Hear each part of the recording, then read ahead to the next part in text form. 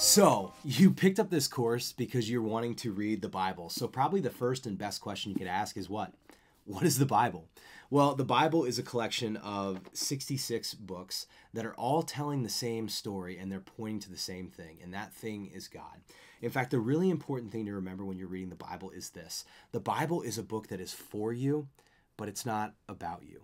To really understand the Bible, what you have to understand is the central character that runs through all the pages of the Bible is God. And God seen most clearly in the person of Jesus.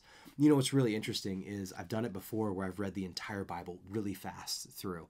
And when you're doing that, you're reading huge sections of the Bible. And what you start to notice is the figures that can feel like major figures in the Bible, like Moses and David and all these major figures, they only pop up for just a few short days or even chapters, it feels like.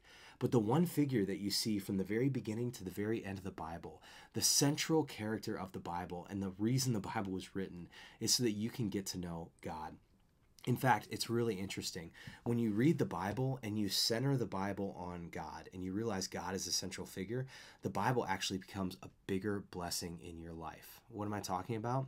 Well, because when you center the Bible on God, it centers everything in the place it should be. You know, what's really interesting is in John chapter 1, it says this. It says, "In the beginning was the Word, and the Word was with God, and the Word was God. He was in the beginning with God. All things were made through him, and without him was not anything made that was made."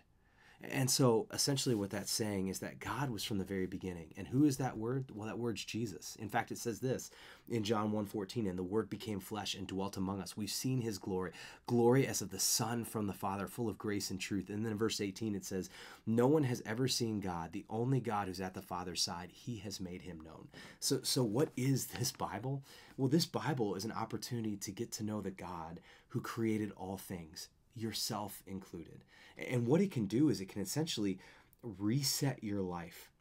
It can help you understand truths about yourself that you're not going to hear anywhere else. It's going to help you better understand who God is, and in better understanding who God is, you better understand who yourself is. And more than better understanding who yourself is, you understand how God sees you. And the picture that God gives you of how he sees you in this book is powerful.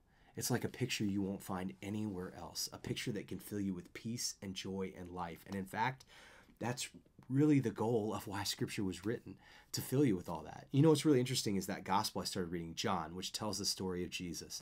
At the end of that gospel, the gospel writer says this, and I find it really powerful. John 20:30-31. He says, "Now Jesus did many other signs in the presence of the disciples, which are not written in this book.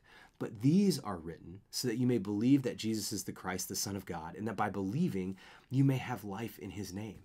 See, the reason the Bible is here is not just so you can get to know God, but so that God can then fill you with the life he has to give. And what John said about his gospel is true about all of Scripture. It's a book that's designed to fill you with life. That's why in Psalm 1, when it talks about the counsel of the Lord, it describes in verse 3 you being like a tree planted by streams of water. It says he is like a tree planted by streams of water that yields fruit in its season. Its leaf does not wither, and that all he does, he prospers. What that's saying is that when you're immersed in the Word of God, it's going to become like a life that's welling up within you, that's filling you with things you can't find anywhere else, like the peace and the joy and the hope of God. That's not dependent on how the world is around you, but it's totally dependent on the love and the promises of God, which always come true. In fact, when you read on in Scripture, it says a lot of great things about itself. But really, when you're looking at Scripture, it's more than a book. It's something that's helping you connect with God. It's literally the Word of God to you. Have you ever sat down and said to yourself, "Man, I would love to hear from God"?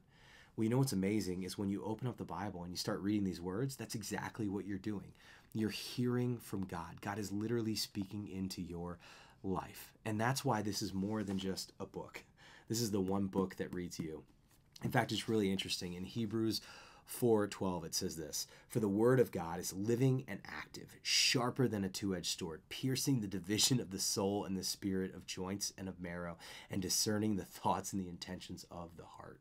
This is a book that can actually help you better understand yourself, because you're getting to know who God is and you're seeing yourself through God's eyes. So as we dig into this course, what we're going to do is look at how you can do that in a really simple way. Because what I'm so excited about, and the thing that makes me the most passionate about this course, is that I know this is something that can change your life. I've been reading it myself for a long time, and what I've learned is this, is that there are things in here that are so simple to grab onto and hold on to that if you're reading it for the first time, you're going to find a lot of blessing in your life.